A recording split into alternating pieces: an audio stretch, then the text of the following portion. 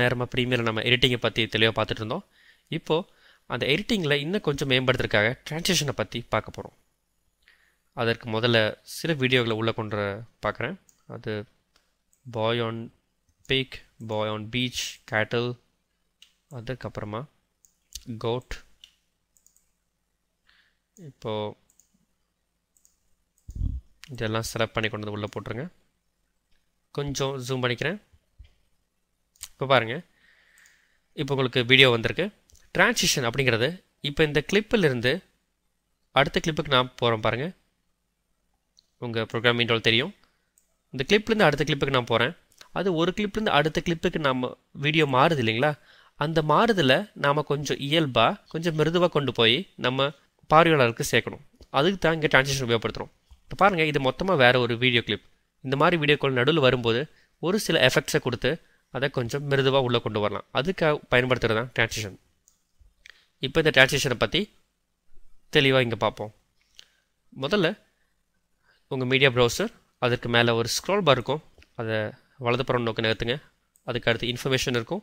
இதில் நீங்கள் எந்த கிளிப்பை செலக்ட் பண்ணுறீங்களோ அந்த கிளிப்போட பற்றிய சில தகவல்களை இது உங்களுக்கு கொடுக்கும். அதற்கு அடுத்த எஃபெக்ட்ஸ் இருக்கும். எஃபெக்ட்ஸ் விண்டோவில் வீடியோ ட்ரான்சிஷன்ஸ் அதுக்குள்ளே போயிருங்க. அதில் உங்களுக்கு பல ட்ரான்சிஷன்களை வரிசைப்படுத்தி கொடுத்துருப்பாங்க ப்ரீமியரில். இப்போது முதல் video ட்ரான்சிஷனில் 3D motion, dissolve, iris இந்த மாதிரி நிறையா இருக்கும். முதல் 3D மோஷனுக்குள்ளே போகிறோம். இதில் கியூப் ஸ்பின் அப்படிங்கிற ஒன்று இருக்கும். இந்த ட்ரான்சிஷன் நீங்கள் எப்படி அப்ளை பண்ணுறது அப்படின்னா,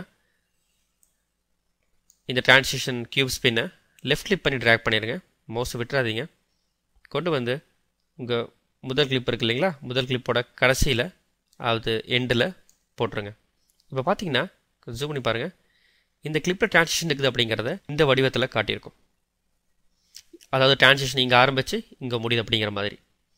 சரி, இப்போது உங்கள் சீட்டையை மூவ் பண்ணி கொண்டு வாங்க. இப்போ உங்கள் சீட்டையை நீங்கள் நகர்த்தி கொண்டு வரும்போது ஷிஃப்ட் அழுத்தினீங்கன்னா அதுவாக போய் ஸ்னாப் ஆகும். இந்த ட்ரான்சிஷன் எங்கே ஆரம்பிக்கு அப்படிங்கிறதுக்கு ஸ்னாப் ஆகி காட்டும். இந்த ஷிஃப்ட் ஆப்ஷனை நீங்கள் இதுக்கு மட்டும் தான் பயன்படுத்தும் கிடையாது. அடுத்து எந்த கிளிப்பு போனாலும் பாருங்கள், அடுத்த கிளிப்பை எண்டு போனாலும் அது ஸ்னாப் ஆகி காட்டும். இதுக்கு நம்ம ஷிஃப்ட்டை பயன்படுத்திக்கலாம். சரி, இப்போ இந்த ட்ரான்சிஷன் எங்காவது அதில் என்ன மாதிரி ட்ரான்சிஷன் நடக்குதுங்கிறத உங்கள் ப்ரோக்ராம் விண்டோவில் நீங்கள் பாருங்கள். சீட்டையை மூவ் பண்ணுறேன். சரிங்களா? ஒரு வீடியோ இன்னொரு அடுத்த வீடியோ மாறுறதுக்கு ஒரு சின்ன எஃபெக்ட் போட்டிருக்கோம். இந்த எஃபெக்ட் மூலமாக உங்கள் வீடியோ கொஞ்சம் வித்தியாசமாக வேறு ஷாட்டுக்கு போகிறோம் அப்படிங்கிறதையும் பார்வையாளருக்கு தெரிய வைக்குது. சரிங்களா? இப்போ அடுத்ததாக வேறு சில எஃபெக்ட் இருக்கிறோம். கர்டைன் அப்படி ஒரு எஃபெக்ட் இருக்குது. அதே மாதிரி ட்ராக் பண்ணி கொண்டு வந்து இந்த கியூப் ஸ்பின்னுக்கு மேலேயே போடுறேன். அப்போ என்ன ஆகுனா, அந்த கியூப் ஸ்பின்னை இது ரீப்ளேஸ் பண்ணிடும். அதுக்கு பதிலாக இது வந்திருப்போம். கர்டைன் பாருங்கள். கர்டைனை உங்களுக்கு ஒரு ஸ்க்ரீன் துணி திறக்கிற மாதிரி இருக்குது பாருங்கள். அடுத்த வீடியோ வர மாதிரி இருக்கும். இந்த மாதிரி சில எஃபெக்ட்ஸ். இப்போது இந்த கர்டைன் இந்த மாதிரி சில எஃபெக்ட்ஸுகளை இந்த வீடியோவோட முடிவில் மட்டும்தான் போட முடியுமா அப்படின்னா கிடையாது. இதை நீங்கள் டெலீட் பண்ணிங்க. நார்மலாக நீங்கள் தேர்வு செஞ்சுட்டு டெலீட் பண்ணால் போயிடும். இப்போ இந்த கர்டனை கொண்டு வந்து அடுத்த வீடியோவோட பாருங்கள். இந்த வீடியோ முடியுது, அடுத்த வீடியோட ஆரம்பம். சரிங்களா? இந்த மாதிரி நீங்கள் பயன்படுத்திக்கலாம். மறுபடியும் தேர்வு செஞ்சுட்டு டெலீட் பண்ணிக்கங்க. இப்போது இதே மாதிரி உங்களுக்கு 3D மோஷன் இருக்குது. அதுக்கு அடுத்தது உங்களுக்கு டிசால்வ், ஐரிஸ் இந்த மாதிரி நிறையா இருக்குது. பேஜ் பீல்னா அல்லது இருக்கிற பக்கத்தை திருப்பி அடுத்த பக்கத்துக்கு போகிற மாதிரி. இப்போ பாருங்கள், பேஜ் பீல் எடுத்து இங்கே கொடுக்குறேன். சரிங்களா? அது அந்த பக்கத்தை திருப்புற மாதிரி இருக்கும். உங்களுக்கு பார்க்குறதுக்கு இந்த வீடியோவை திருப்பிட்டு அடுத்த வீடியோ போகிற மாதிரி இருக்கும். இந்த மாதிரி பேஜ் பீல் நீங்கள் கொடுத்துக்கலாம். தேர்வு செஞ்சுட்டு நீங்கள் டெலிட் கொடுத்துக்கலாம். சரிங்களா? ஸோ அடோப் ப்ரீமியர் ட்ரான்சிஷன் 2 வீடியோக்கள் நடுவில் சேர்த்துறதுங்கிறது ரொம்ப சுலபமான விஷயந்தான். மறுபடியும் அடுத்த வீடியோவில் இந்த ட்ரான்சிஷனை பற்றி டீட்டெயில்ஸ்களை பார்ப்போம். சரி, இதுக்கு முன்னாடி ட்ரான்சிஷனை பற்றி கொஞ்சம் தெளிவாக பார்த்தோம். இப்போது அதே சுவாரஸ்யமான ட்ரான்சிஷனுடைய டீட்டெயில்ஸை பற்றி கொஞ்சம் பார்ப்போம். இப்போ பாருங்கள், உங்கள் 3D மோஷனில் டோர்ஸ் அப்படிங்கிறத தேர்வு செஞ்சுருக்கேன். இதை ட்ராக் பண்ணி உள்ளே கொண்டு வாங்க. சரி, கொண்டு வந்து கிளிப்பில் போட்டுருங்க. இப்போ இந்த கிளிப்பில் பார்த்தீங்கன்னா உங்களுக்கு கதவு, திறந்து இப்படி வர மாதிரி இருக்கும். ஓகேங்களா, இதை டோர்ஸ் அப்படின்னு சொல்லுவோம். சரி, இப்போ இந்த டோர்ஸில் ஏதாவது ஒரு சின்ன மாற்றம் நான் ஏற்படுத்தணும்னு நினைக்கிறேன். டபுள் கிளிக் பண்ணிக்க பாருங்கள். இப்போ உங்களுக்கு எஃபெக்ட்ஸ் கண்ட்ரோல் அப்படின்னு ஓப்பன் ஆயிருக்கும். சோர்ஸ் விண்டோ இந்த இடத்துல அடுத்ததாக எஃபெக்ட் கண்ட்ரோல் இருக்கும். அதில் உங்களுக்கு இந்த டிரான்சிஷன் பற்றிய முழு விவரமும் கொடுக்கப்பட்டிருக்கும். பாருங்கள், இந்த டிரான்சிஷன் அப்படிங்கிறது image B swings in over image A on horizontal R vertical doors. அதாவது அடுத்த கிளிப் முந்தைய கிளிப்போட கலந்துக்கிறதுக்கு ஒரு கதவு மாதிரி ஒரு வடிவமைப்பில் வருது அப்படிங்கிறத இங்கே அவங்க கொடுத்துருக்காங்க. சரி, இப்போ அதை கொஞ்சம் ப்ளே பண்ணி பாருங்கள். இது எந்த முறையை கையாளுறது அப்படிங்கிறத உங்களுக்கு ப்ரீவியூ காட்டும். ப்ரீவியூங்கிறது அங்கே நடக்க போகிற விஷயத்தை முன்கூட்டியே உங்களுக்கு ஒரு சின்ன எடுத்துக்காட்டாக காட்டுறதா ப்ரீவியூன்னு சொல்லுவோம். ஸ்டாப் பண்ணிடுங்க. இப்போ இந்த டியூரேஷன்னு இதோட மொத்த அளவு டியூரேஷன் எவ்வளோ அப்படிங்கிறது இங்கே உங்களுக்கு கொடுத்துருப்பாங்க. அதாவது மொத்தம் ஒரு நொடியை இது முடிச்சு எடுத்துக்குது. இது ஒரு நொடி இருக்கணுமா, இல்லை இந்த டிரான்சிஷன் இன்னும் நமக்கு வேகமாக முடியணுமா அப்படிங்கிறத இங்கே நம்ம கொடுத்துக்கலாம். இங்கே மூலம் கிளிக் பண்ணி ட்ராக் பண்ணிங்கன்னா போதும். இப்போ 16 கொடுத்துருக்கேன். இங்கே பாருங்கள், உங்களுக்கு நீளம் குறைஞ்சிருச்சு. இந்த டோர் பாருங்கள், உங்களுக்கு 16 ஃப்ரேம்ஸ்லேயே உங்களுக்கு வந்துடுது. அன்டூ பண்ணிக்கிறேன். பழையபடி ஒரு நொடி வந்துருச்சு. அதே கிளிப்போடைய டிரான்சிஷன் இங்கே கொடுத்துருக்காங்க. முதல் கிளிப், அடுத்த கிளிப், அந்த 2 கிளிப்போட டிரான்சிஷன் இங்கே கொடுத்துருக்காங்க. நீங்கள் இங்கேயே கூட நீங்கள் செலக்ட் பண்ணி அதை நீங்கள் கம்மி பண்ணிக்கலாம். சரிங்களா, அப்படி இல்லைன்னா நீங்கள் அதை இங்கேயே செலக்ட் பண்ணி கூட கம்மி பண்ணிக்கலாம். இந்த மாதிரி ப்ரீமியரில் உங்களுக்கு பலவிதமான எளிய முறை இருக்கும். அது மட்டும் இல்லாமல் கிளிப் ஏ எந்த டைமில் ஸ்டார்ட் ஆகணும், கிளிப் பிக்கு எந்த டைமில் எண்ட் ஆகணும் அப்படிங்கிறத இங்கே கொடுத்துருப்பாங்க. அது மட்டும் இல்லாமல் இன்னும் கொஞ்சம் கீழே வந்து பாருங்கள், இப்படி வர்ற கிளிப்போடைய பார்டர் நமக்கு வேணும்னா கூட இங்கே கொடுத்துக்கலாம். ஸோ ஆக்சுவல் சோர்ஸஸ் அப்படின்னு இருக்கும். அது மட்டும் இல்லாமல் ஸோ ஆக்சுவல் சோர்ஸஸ் கொடுத்தீங்கன்னா பாருங்கள், இந்த ஏபிக்கு பதிலாக உண்மையான கிளிப்பே உங்களுக்கு வந்துடும். இப்போது அந்த பார்டருடைய பார்டரோட வித் பாருங்கள், பார்டர் கலர் இங்கே பிளாக்காக இருக்குது. வித்தை கொஞ்சம் அதிகப்படுத்துறீங்க, தெரியுங்க உங்களுக்கு வித்துங்க. இந்த பார்டருடைய வித் சரிங்களா, அகலம். பார்டர் கலரை மாற்றணும்னு நினைக்கிறேன். ஒரு க்ரீன் கலர் கொடுங்க. என்ன உங்கள் பேக்ரவுண்டோட மேட்ச் ஆகணும். ஒரு க்ரீன் கலர் மாதிரி சரிங்களா. இன்னும் கொஞ்சம் டார்க்காக கொடுக்கணும்னு நினைக்கிறேன். டார்க்காக. இது மட்டும் இல்லாமல் இந்த வீடியோ உங்களுக்கு அடுத்த கிளிப் உங்களுக்கு க்ளோஸ் ஆகிற மாதிரி இருக்குது. இப்படி க்ளோஸ் ஆகணுமா அல்லது ஓப்பன் ஆகிற மாதிரி வேணுமா அப்படிங்கிறத நீங்கள் கொடுத்துக்கலாம். இது வரைக்கும் உங்களுக்கு க்ளோஸ் ஆகிற மாதிரி தான் இருந்தது. நான் இப்போ ரிவர்ஸ் கொடுத்தேன்னா உங்களுக்கு அடுத்த வீடியோ ஓப்பன் ஆகிற மாதிரி இருக்கும். பாருங்கள் சரிங்களா. இந்த வீடியோ 2ஆக பொழந்து உங்களுக்கு அடுத்த வீடியோ காட்டுற மாதிரி இருக்கும். இது உங்களுக்கு ஒரு சுவாரஸ்யமான ஒரு டிரான்சிஷன் தான். இந்த மாதிரி உங்கள் டிரான்சிஷனை நீங்கள் உங்கள் இஷ்டத்துக்கு ஏற்ற மாதிரி மாற்றிக்கலாம். அது மட்டும் இல்லாமல் இங்கே ஆன்டி அலைசிங் குவாலிட்டி அப்படின்னு இருக்கும். ஆன்டி அலைசிங் குவாலிட்டி அப்படின்னா இந்த வீடியோ பாருங்கள், இப்போ உங்களுக்கு அந்த பார்டர்லாம் கொஞ்சம் முள்ளாக உங்களுக்கு தெரியும். இதை ஜாகி எட்ஜஸ் அப்படிங்கும். அதாவது முள்ளான சில எட்ஜஸ்க்கு தெரியுது இல்லைங்களா, முள்ளாக தெரியுது.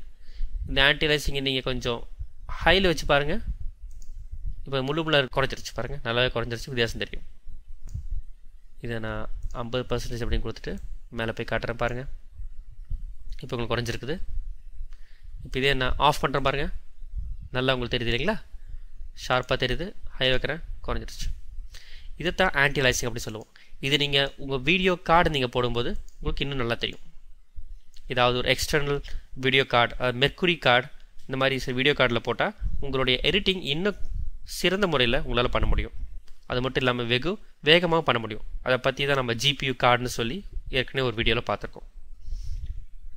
சரிங்களா, இப்போது டிரான்சிஷனை பற்றி கொஞ்சம் விளக்கமாக இதெல்லாம் பார்த்தோம். மறுபடியும் அடுத்த வீடியோவில் இன்னும் சில டிஃபால்ட் டிரான்சிஷனை பற்றி பார்ப்போம். இப்பொழுது ஆட்டோமேட் டு சீக்வன்ஸ் முறைப்படி டிரான்சிஷனை எப்படி அப்ளை செய்வது என்பதை பார்ப்போம். முதலில் உங்களுடைய ப்ராஜெக்ட் விண்டோவில் இருக்க வீடியோஸை செலக்ட் பண்ணிக்கணும். செலக்ட் பண்ணிக்கிறதுக்கு ஷிஃப்ட்டை பயன்படுத்திக்கங்க.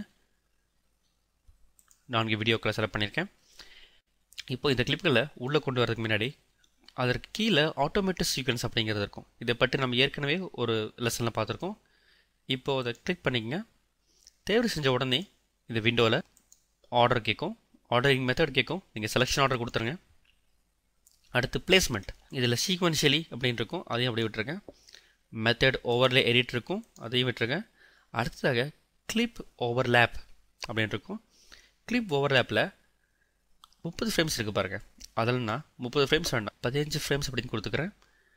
15 frames apply default audio transition video transition அப்படின்னு இருக்கு. இக்னோர் ஆடியோ வேண்டாம், ஏன்னா எனக்கு ஆடியோ வேணும். இப்போ என்ன ஆகுனா ஆடியோ வீடியோ இரண்டுக்குமே 15 ஃப்ரேம்ஸ் விகிதத்தில் உங்களுக்கு எஃபெக்ட்ஸ் அப்ளை ஆகும்.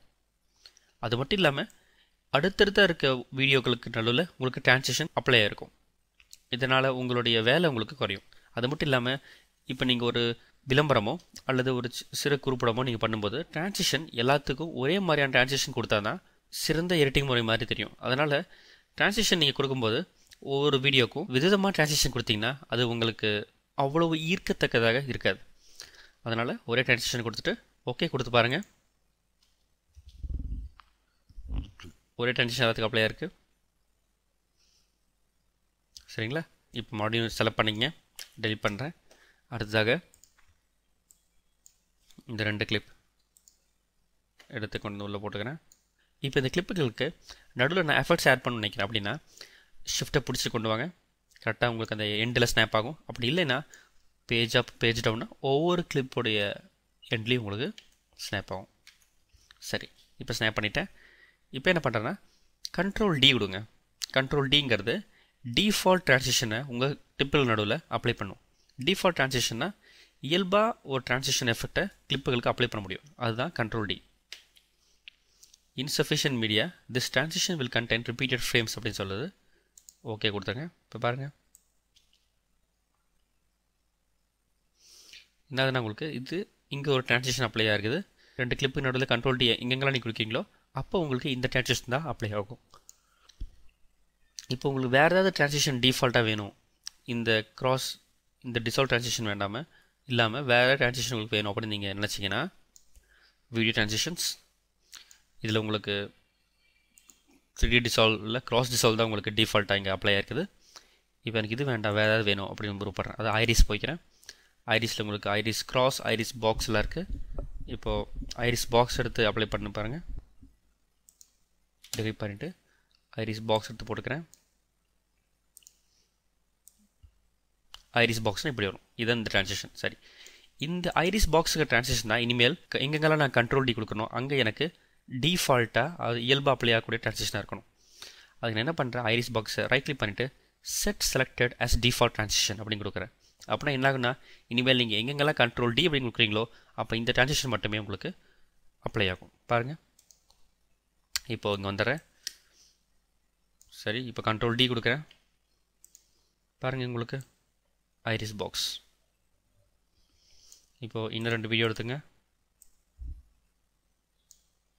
இப்போ இந்த வீடியோ கொண்டு வந்துட்டு Ctrl D, இங்கே வந்துட்டு Ctrl D கொடுக்குறேன். ப்ளே பண்ணி பாருங்கள். பார்த்தீங்களா, எல்லா வீடியோக்கு நடுவில் உங்களுக்கு ஐரிஸ் பாக்ஸ் அப்ளை ஆகிருக்குது. ஸோ இந்த டிஃபால்ட் ட்ரான்சிஷன் முறையை நீங்கள் இப்படியும் பயன்படுத்தலாம்.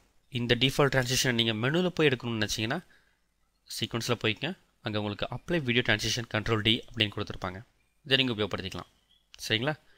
இப்போ உங்களுக்கு வீடியோ ட்ரான்சிஷன் எப்படி அப்ளை பண்ணுறது அப்படிங்கிறது தெரிஞ்சிருக்கும். அதை எந்தெந்த வழியில் நம்ம கையாளலாம் அப்படிங்கிறது புரிஞ்சிருக்கும். மறுபடியும் அடுத்த வீடியோவில் சந்திப்போம்.